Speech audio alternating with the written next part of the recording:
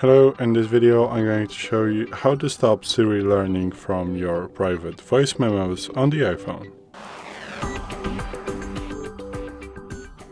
So today in front of me is the iPhone 12 with the iOS 17.5.1, but it really doesn't matter which iPhone you have or which version of the iOS you have, it is all going to work the same on every iPhone. So what you wanna do, is to open Settings, then swipe down and tap on the voice memos. Once you are here, you want to go to Siri and search, and then just deselect option learn from this app. So from this time, when it turns gray, now it's on, now it's off. When it goes off, it means that Siri has no longer access to your files and is no longer going to learn from this app. So in that case, the voice memos. So this is it. This is how you can stop Siri learning from your voice memos on iPhone. So thanks for watching. I hope this video helped you.